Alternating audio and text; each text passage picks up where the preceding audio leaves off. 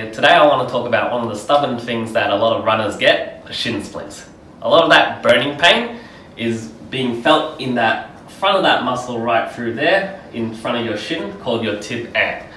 Now, a lot of people think that's the cause of shin splints, but in reality, we find it's the back muscles, your calves and soleus, which are not as engaging as compared to that front muscle right through there. So, what we find, we need to strengthen up these back muscles to not let that front of your shin take all of that pressure.